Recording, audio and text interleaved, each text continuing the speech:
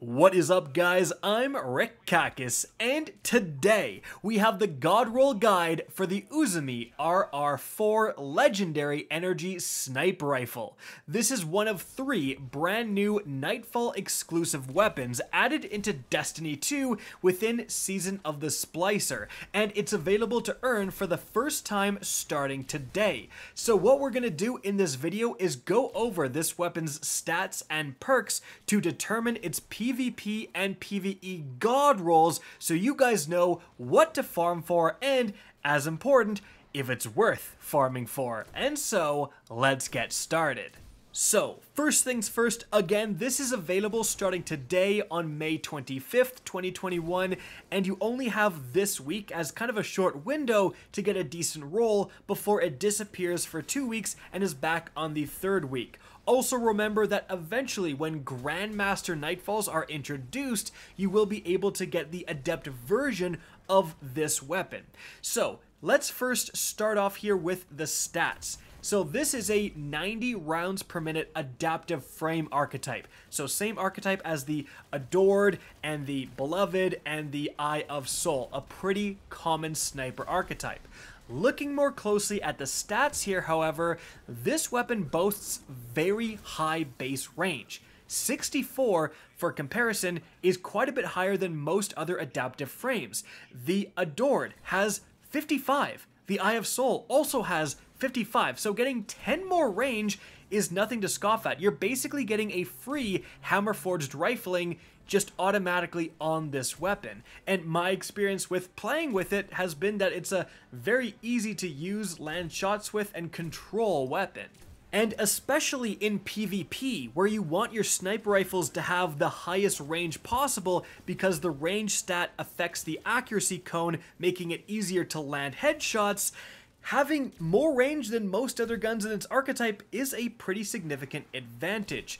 But moving on from there, let's talk about its perks. Starting us off, we have a pretty normal assortment of barrels, and essentially, if you're going for a PvP role, again, you want that range, and if you're going for a PvE role, you're likely to go with something maybe with more stability, so you can land those follow-up shots, but really it doesn't matter as much in PvE.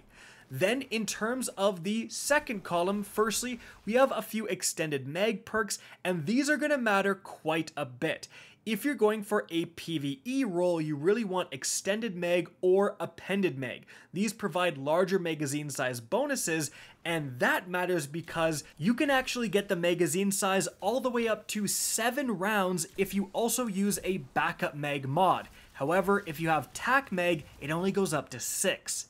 Moving on to a PvP role, you're likely looking for accurized rounds for that range increase or maybe a reload speed increasing perk. Moving on from there, we have the first main perk slot, and starting us off here, we have Triple Tap. This is great for PvE. Rapidly landing precision hits will return 1 round to the magazine, out of thin air, not even from your reserve ammo. Then we have Clown Cartridge. Reloading this weapon randomly overfills it from reserves, so if you just have 4 rounds in the magazine, you're likely going to get 5 or 6 with Clown Cartridge after reloading. Bottomless Grief is here as an additional perk, doesn't do much. Then we've got Lead from Gold, where if you pick up heavy ammo, it also refills your ammo, pretty decent for PvE. Then Snapshot Sights is absolutely top tier for PvP, letting you aim down sights faster. And lastly, Killing Wind is also not bad for PvP, giving you an increase to mobility, weapon range, and handling after getting a kill. Moving on from there, we have the second perk slot, and first off, we've got Explosive Payload, where projectiles create an area of effect detonation on impact. So in PvP, you can have this and shoot people around corners. Literally, if someone's hiding just around cover, you can shoot the ground and finish them off. Not to mention it adds flinch, and then in PvE, Explosive Payload does around 10% just more damage in that, and also the area of effect can be useful there too. Then we've got Vorpal Weapon. More damage against supers in PvP can matter, and then more damage against bosses and champions and the like in PvE can matter quite a bit too. Then we've got High Impact Reserves. The rounds at the end of the magazine deal more damage. In PvP, you only start with 2 rounds, so High Impact Reserves is going to be active quite a bit. This can let you, with this archetype, get a one-shot headshot on a super that maybe you weren't able to without it. And then in PvE, this can deal a significant amount of extra damage. Then we've got a new perk, Adrenaline Junkie, giving you a damage bonus after getting a grenade kill.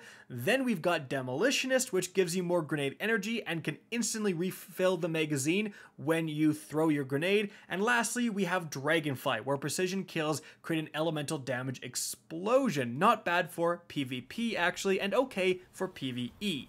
Alright, so what are the god rolls for this weapon? Well, starting us off, we have the PvP god roll. So, for this weapon, I think you're definitely going for something like Hammerforged Rifling, or Extended Barrel, or Full Bore, maybe Small Bore, something with a decent range increase. Then, in that second perk slot, you're really going for Accurized Rounds. For even more range, if you get that plus Hammerforged or Full Bore, your range is going to be insane with this archetype.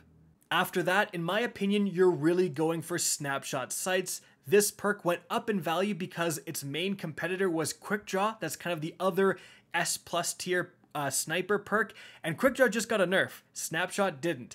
Then you're combining that with, well, there's actually a lot of options. Explosive Payload would be decent, Vorpal Weapon to deal with supers, or High Impact Reserves to also deal with supers, or heck, even Dragonfly to go for those cheeky double kills on wounded enemies. I think any of those would be good, but just the insane range plus Snapshot Sights plus any of those perks I mentioned would be a really solid PvP roll.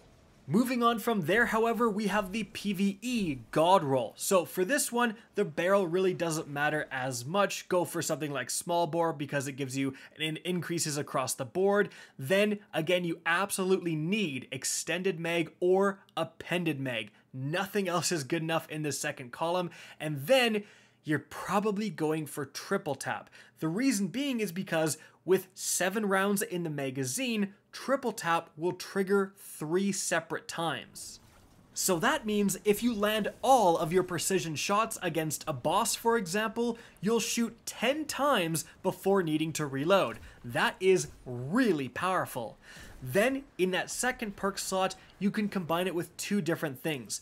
Vorpal Weapon is fantastic. That is going to give you an extremely consistent damage increase against the type of enemies you want to be doing a lot of damage against with a sniper rifle. Bosses, champions, mini bosses, etc. Or you could also go with High Impact Reserves. This is also going to provide a significant damage increase, especially because you're going to be able to trigger it multiple times. With High Impact Reserves, the last 2 rounds in the magazine are going to give you a 26% damage bonus. So with Triple Tap, you actually get to shoot that last round twice, because that last round is going to trigger Triple Tap, which gives you 1 round back, which lets you shoot it again. So you can kind of get more damage than you're supposed to with High Impact Reserves. And this works against all enemies, not just bosses.